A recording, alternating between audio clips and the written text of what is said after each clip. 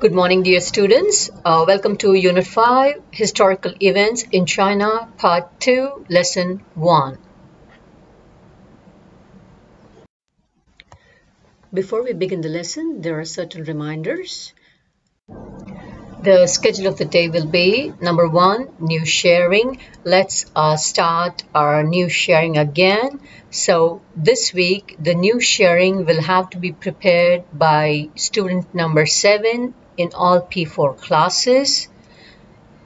One more time, student number 7 in all P4 classes, and you have to submit this news sharing by next week. Next, we look at GS book page 26-27, Historical Events in China, Part 2. Here we look at the Tang Dynasty and the Song Dynasty. Now, lastly, you have the homework in which you have to watch a video, which is like, it says, which emperor are you? And you have to write a report. It could be a comic book, it could be a cartoon, it could be a biography, it could be a storyboard about your rule. Like once you find out what kind of emperor you would be, you can write about you. Draw a picture of you and write about your strengths, your weaknesses, what you did in your empire, like how would you rule, what were the inventions in your empire, and if you had that kind of money, how would you rule your people, how would you expand your empire, and basically your thoughts about the emperor that you would like to be.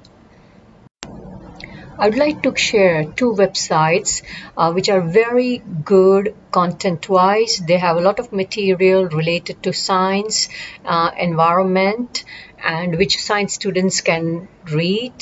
And all the material is free and it's appropriate to your age level. Now I'm attaching 2 web links. One is National Geographic Explorer.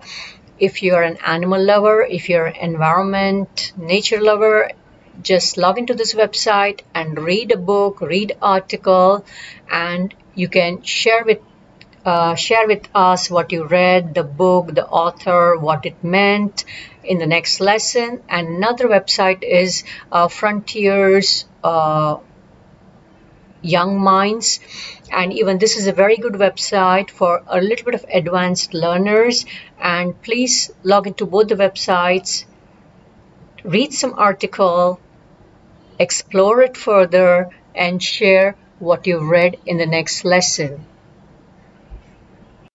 In this lesson, Historical Events in China, Part 2, we'll look at 2 very famous dynasties. They are the Tang Dynasty and the Song Dynasty. The Tang Dynasty started in 618 AD and it lasted till 907 AD. Many years, many centuries. And this dynasty was considered as golden era in the Chinese history. Now the picture that you see on your left, it is of Emperor Taizong. When Taizong was in rule, China was very strong and prosperous. During the reign of Emperor Taizong, China was strong, wealthy, and stable. People lived and worked in peace.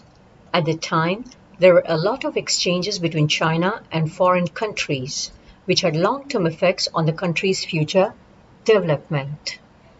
Tangri Organ or Tangri Kugan. Now, this term, it means the great ruler. In the rule of Emperor Taizong of Tang, China had very good relationships with the countries in the western region. The rulers of those countries called him Tangri Organ. In this picture, we look at the cultural exchange that happened during the Tang era. If you look at the picture on your left, it shows a picture of officials of the Tang dynasty receiving foreign ambassadors. The close relation between China and the foreign countries promoted trade and cultural exchanges. For example, silk, China pottery, tea, and a number of products were exported from China to other countries, while pearl, jewelry, and spices were imported into China. There was also exchanges in literature, art, religion, and clothing. The cultural exchange had far-reaching influences even to the present days. As you can see in the pictures below, an agate drinking horn introduced from East Rome into China during the Tang Dynasty, and there is another sculpture, camel, you can see, which is introduced into Europe. If you look at the picture on your right, is a story about the Buddhist monk Zhuangzhang's journey to India to obtain Buddhist religious text during the Tang Dynasty.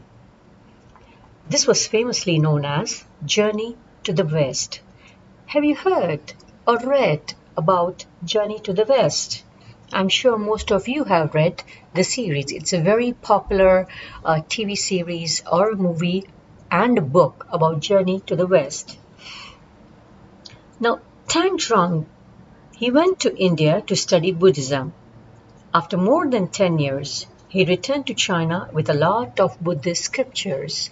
In the picture, you can see the Buddhist monk Zhuangzhang, you can see Wukong, and you can see Zhu Bashi.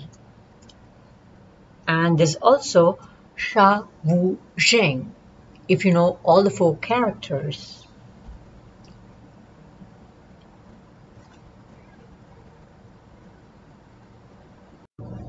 The Song dynasty started in 1960 AD and it lasted till 1279 AD.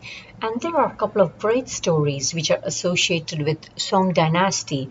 There were many great poets and many great soldiers and warriors which were there in Song dynasty era.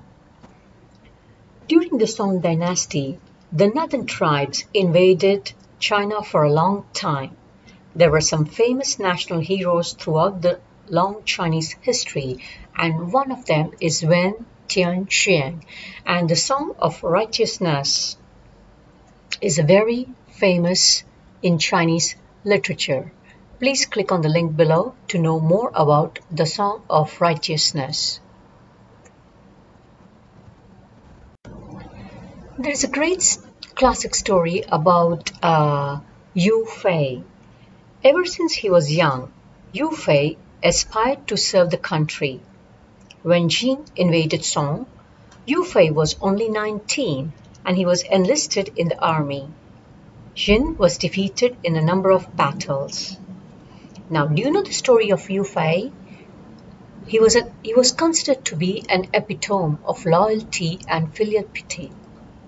Please click on the link below to watch a video about Yu Fei and his bravery.